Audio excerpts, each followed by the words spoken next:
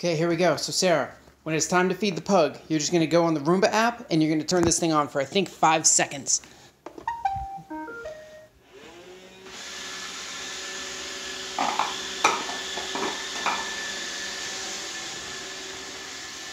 Look at that. Yeah, maybe 10 seconds. It'll go, just run straight. We'll go straight to the back door. 10 seconds, all we need. And then we can feed the pug. It's going to be amazing. Hey, and if we get like 14 of these, we can go away for a week. I'm just saying. And clean like every room in the house at the same time. It's probably a waste of money. But this is awesome. Okay. Bye, babe.